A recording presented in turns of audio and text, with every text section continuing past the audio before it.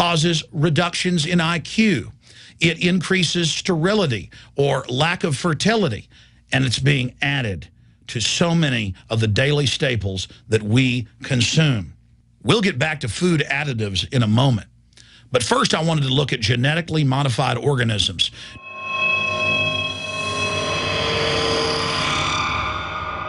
Did you know for many years the American people have been eating clone beef and pork, and now they're expanding out into other forms of meat? Let's look at salmon first. Major university studies conclusively have proven that the type of genetically modified salmon that is actually a cross species, they've mixed other animal genes in with it, that when this fish is introduced with wild natural salmon, within 40 generations, all of the natural salmon are extinct. And the FDA approved this. And they're going to allow it to be released into the wild that isn't even a salmon. It is a cross-species chimera. It is a mixture like something out of the island of Dr. Moreau, something out of a nightmare.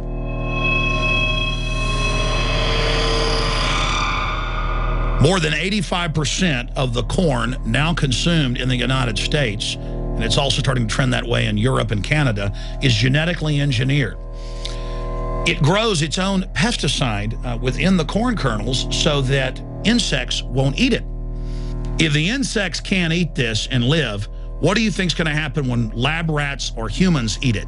We have literally hundreds of studies showing that not just Monsanto's, but other major GMO companies' corn, and that's the majority of corn we're now eating today in the United States, has been linked to organ failure in lab animals. The studies also show massive increases in sterility in rats and guinea pigs that are fed not just GMO corn, but GMO cotton seeds.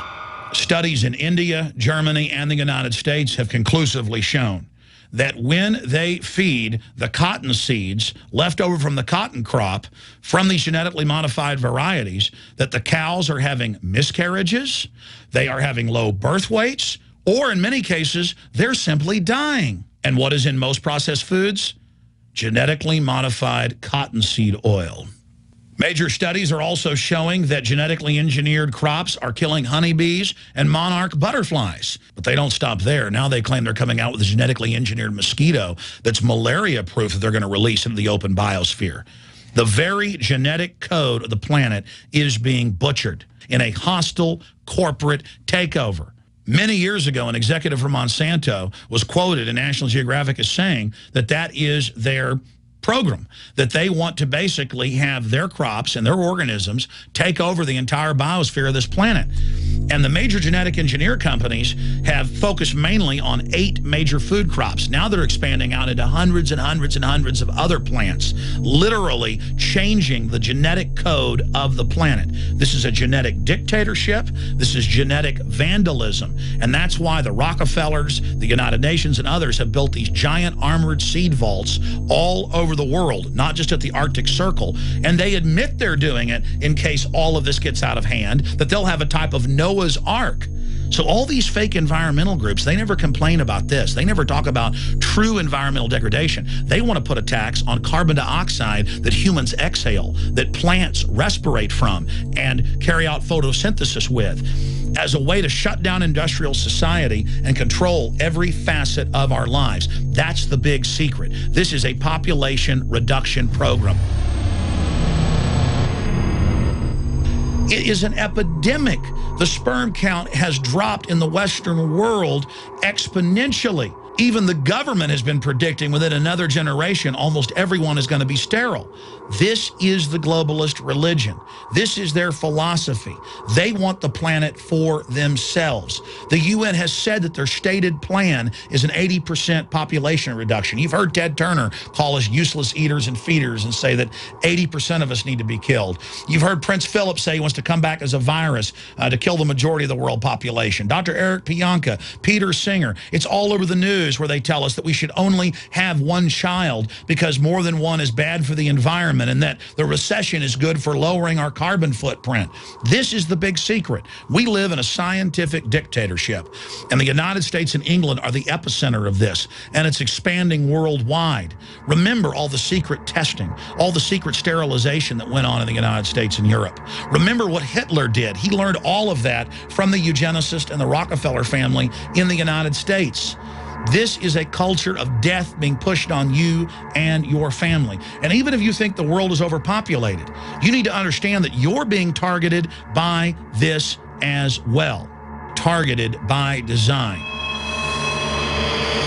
Recombinant bovine growth hormone in your milk, making 8-year-old girls go into puberty when they should be going into puberty at 12 or 13. Silicone in chicken McNuggets and hundreds of other processed foods. Aspartame, that is the feces of genetically engineered bacteria that has incredible health problems that have been proven. Think for yourself. It goes on and on. ABC News, this goes back 4 years ago. Viral meat spray, advancing food safety. They spray a live virus on the meat to supposedly kill the bacteria. This is a live vaccine they spray on most of the meat you're consuming that you're buying from the store. It gets even worse. The petroleum distillates, or toxic waste that's left over from petroleum refineries that refine oil into gasoline, they take these tens of millions of pounds of toxic waste that's left over, the fluoride, the mercury, the lead, and they dump it on crops as supposed fertilizer. And what do crops like tomatoes and corn and potatoes do? They pull in all of those toxins out of the ground. In fact, scientists for many years have used plants to actually detoxify areas that have been contaminated. And those plants are pulling all of this up, and then you are eating it. That's why the Washington Post reported in January of 2008 that a major study found that nearly a third of the 55 popular brand name foods and beverage products were filled with mercury. Despite the fact that the people of Europe for over 20 years have fought off all the genetically modified wheat and corn and other crops being planted in their nation, now the EU is buckled and is accepting it. The United States is literally a testing ground for all of this. It's just automatically approved. And the people that work for these corporations, they're compartmentalized. They don't know what's going on. The people that work at these stores, they have no idea what's happening. This is affecting all of us. This is hurting everyone. Many different forms of cancer are growing by thousands of percentage points.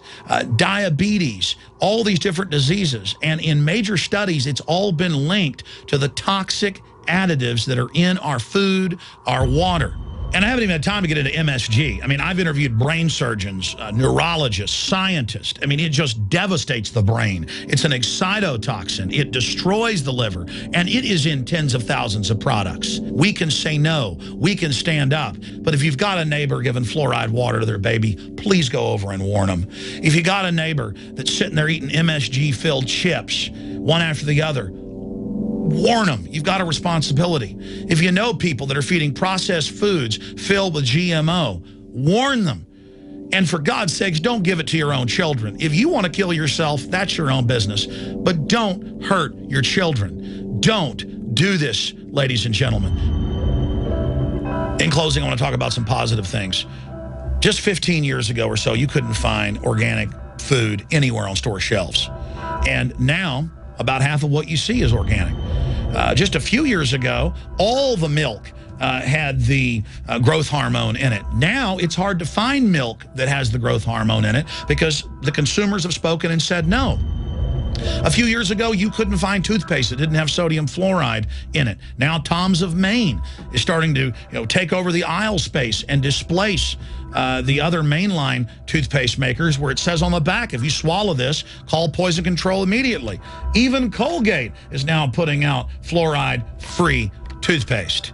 People are demanding that they not be poisoned, and they're finding out about what's going on. And so industry is starting to respond and at least give people who want a choice an option to not be forcibly medicated through the food and the water.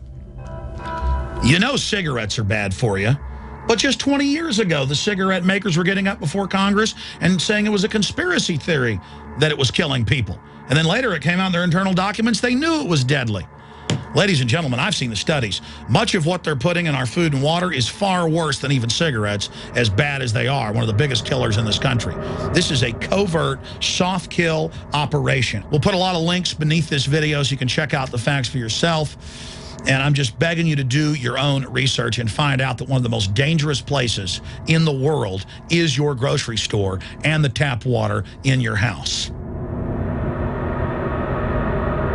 All right, that's a special report from Alex Jones. Look for that on Infowars.com, as well as the Alex Jones channel on YouTube, as well as the report that he had in the last hour about Charlie Sheen's 20 minutes with the president. You need to see that report to understand what's going on with Homeland Security when you look at them collapsing the border and yet escalating the police state internally in the United States. It's not mistakes being made. It's not incompetence. It's a deliberate plan.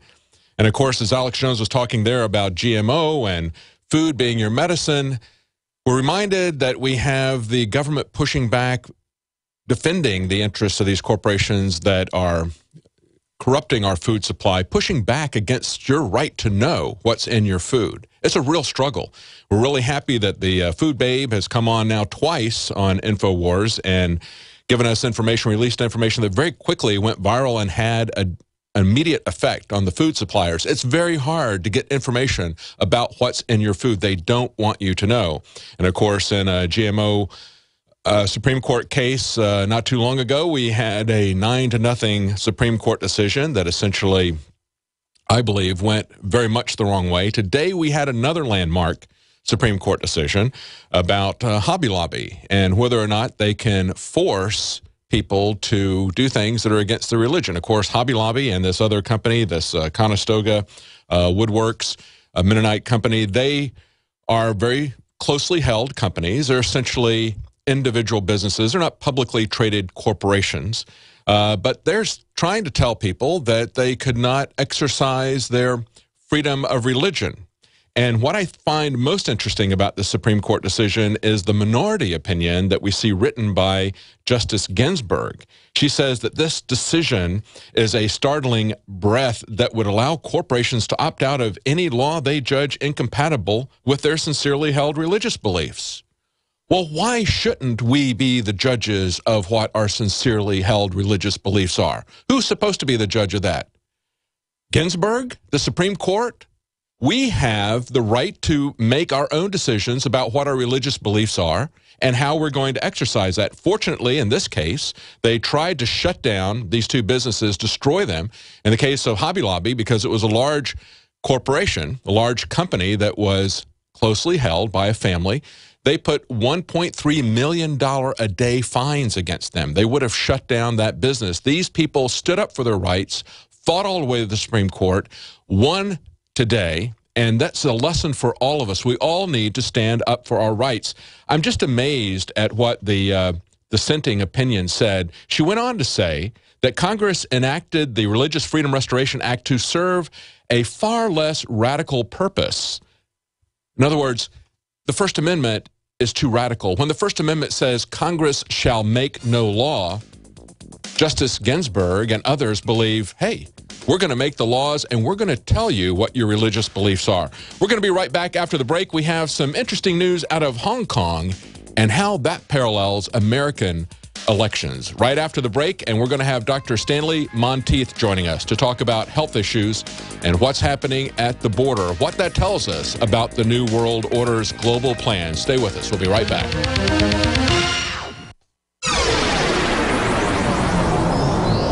This is GCN, the Genesis Communications Radio Network.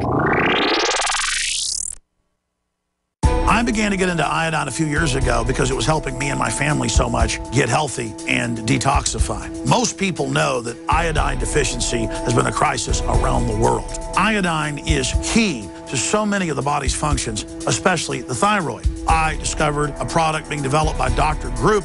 You now know it as Survival Shield True Nascent Iodine that your body can really absorb. Then, about a year ago, he said, listen, if you think this is powerful, I'm going to come out with rare earth, deep earth crystals. And the results that I personally have had have been life-changing. Nobody else has got iodine based on these pure crystals, ladies and gentlemen.